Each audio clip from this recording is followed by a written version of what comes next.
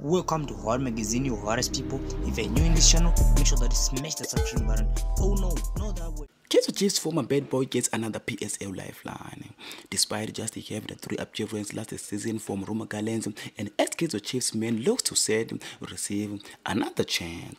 The 9-year-old midfielder siphelele ntshangase is said to be given another chance at Roma Gallants. Ntshangase struggled to gain any real game time at Gallants after joining them last season. He made just 3 appearances all season and was told to be offloaded. A club officially, however, insists the former Kaizer Chiefs and Black Leopards men is still part of the blame at Gallants to give ex-Kaizer Chiefs men another chance. Our squad is still instead, we just need to reinforce here, and the ntshangase contract is still running. He is still part of the team, Gallants media manager Yusuf Martina told Sokaladuma. On this video, peace.